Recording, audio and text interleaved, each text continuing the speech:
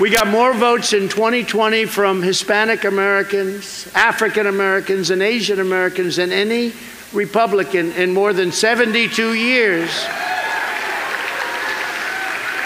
And along the border in Texas, which is mostly Hispanic, we won everything, every single county, we won everything, which hasn't happened since, listen to this one, the Civil War hasn't happened.